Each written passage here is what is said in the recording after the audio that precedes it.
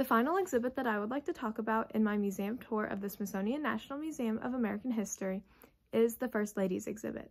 The main purpose of this exhibit is to show how each of the First Ladies have made their own contribution to their husband's presidency. Most of the First Ladies, if not all of the First Ladies, are featured in this exhibit in some way. Most of them are featured through their inaugural dresses, which the Smithsonian has over 24 of the First Lady's inaugural dresses. The oldest that they have is Martha Washington's, and the newest is Jill Biden's. According to Smithsonian News Desk, Jill Biden's dress actually just got put into this exhibit on January 25th, 2023. Here is a picture of a couple of the dresses that you can go see. This is Martha Washington's, and this is Michelle Obama's. I got both of these pictures off of CBS.com.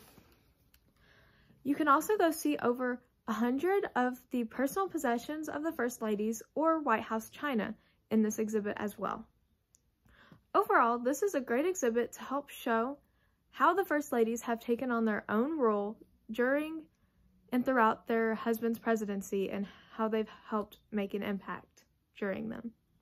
Thank you.